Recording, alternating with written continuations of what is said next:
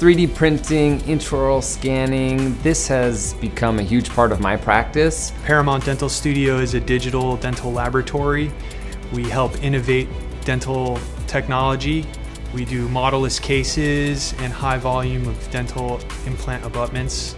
I love being on the cutting edge of technology, and so it's really cool to be part of Paramount Dental Studio and actually be one of the first people in North America to have the P50. We were interested in the P50 so we can maximize our throughput, and the automation really appealed to us so we can run prints throughout the day and night 24/7.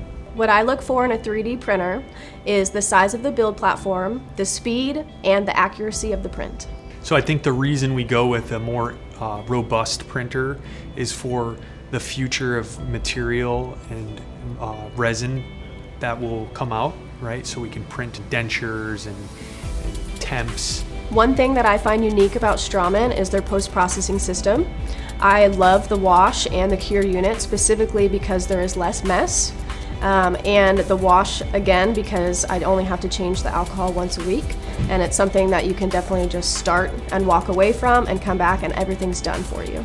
Compared to the other competitor units where it's actually an oscillator, you know, you have to move it from wash to wash, and the Straumann P-Cure and P-Wash allows us to do that in one swoop. The newest product that we're printing here at Paramount are digital dentures, and I think that'll really help our company expand by increasing our production. When you're getting into any new technology, you have to think about who you're going to partner with. So you definitely need to partner with a team that's going to be there to support you, to give you that knowledge that you need, the training. If I have to say Straumann, we definitely have amazing representatives, and anytime I have to talk to technical support, they're always on point. We always try to go first on things. We're early adopters on technology, and it just feels really cool to be one of the first ones with the P50.